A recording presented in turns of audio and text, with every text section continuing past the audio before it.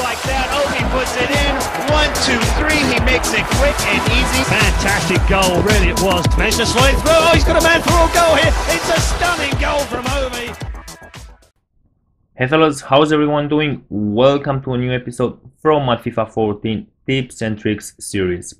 This time we will be talking about the skill dribbling.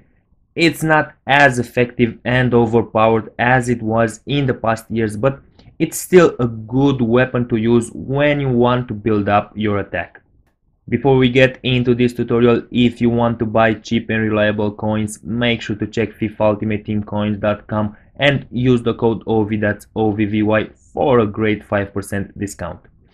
The skill dribbling is relatively easy to make. All you need to do is press in the same time the left trigger and the right trigger on your Xbox controller while also using your left analog for direction. In case you are a PlayStation player, you need to use the L2 and R2 in combination with your left analog. This move is very productive when you want to change the direction and surprise your opponent. I like using it a lot when I want to keep possession of the ball and wait for my players to get in the right positions.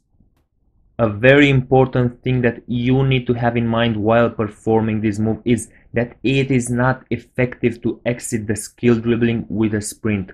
You will most likely lose possession because your player will tap the ball too much in front of him and the defender will get it. So if you want to exit from this move, just stop pressing the left trigger and right trigger combo.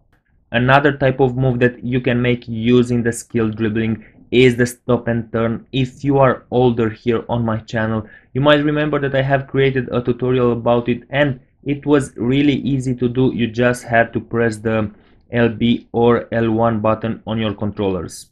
If you press the skill dribbling combo and you do it without a direction from the left analog, it will do the stop and turn. As I am sure many of you know, this move is incredibly efficient, especially before doing a long over the head chip pass, because it gives you time for your players to make the run. So fellas, now it's time to go into the practice arena and start trying this move a couple of times before you start doing it in the online matches. Remember, practice makes it perfect, so don't be disappointed if it won't work from the first try. It would be incredible if we could go as high as 130 likes for this video. Make sure to drop a comment below and let me know what would you like to see in my next videos. Thank you all for watching. My name is Ovvy. See you later.